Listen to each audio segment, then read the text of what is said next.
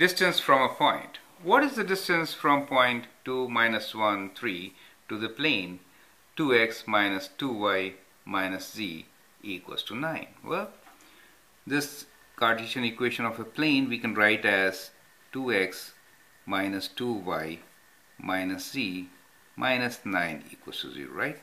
So what are the normal vectors here? The normal is equal to 2 minus 2 minus 1, correct?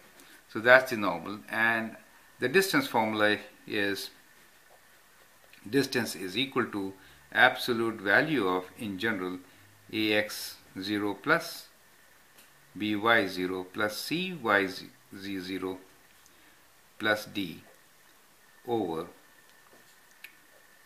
a square plus b square plus c square, correct?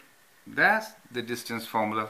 So we'll apply the distance formula here, and we have the values a, b, c are 2, minus 2 and minus 1, and d is, well, this is d, minus 9, correct?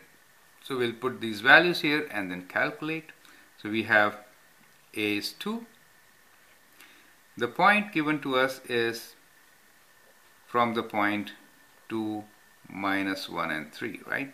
So these are the values x0, y0 and z0. So we get 2 times 2 plus b is minus 2. So we get minus 2 times minus 1 plus c is minus 1 times 3, and d is minus 9 for us, right?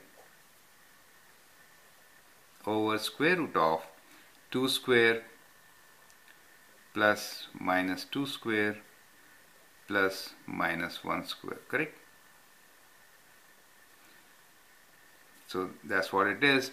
Now we can calculate this answer as absolute value of 2. This is plus 2.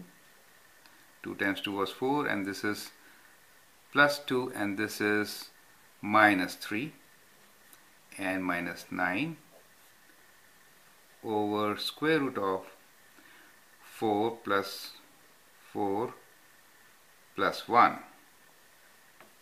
So that gives us 3 plus 2, 6, and 6, and this minus is 12. So that gives us minus 6.